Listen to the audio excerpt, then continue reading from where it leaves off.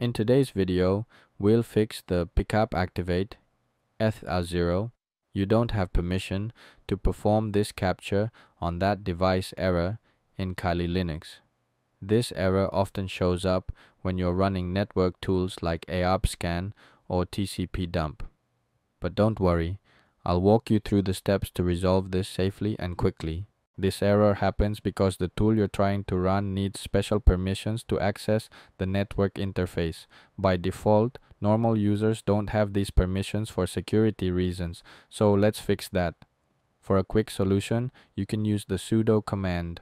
For example, if you're running arp-scan, just type sudo arp-scan localnet. This gives the command administrative privileges, allowing it to access the network interface.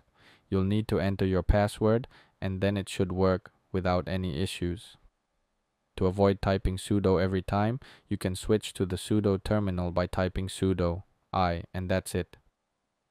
I hope this video helped you fix the pcap activate eth0. You don't have permission error in Kali Linux. If you found this video helpful, don't forget to like, share, and subscribe for more tech tutorials.